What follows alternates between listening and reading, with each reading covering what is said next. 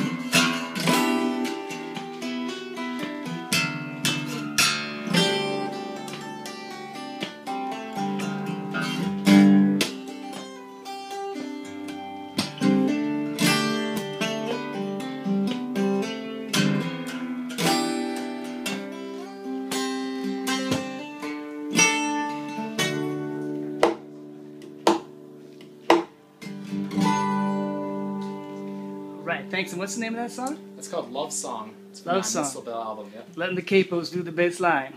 Nice. Thanks.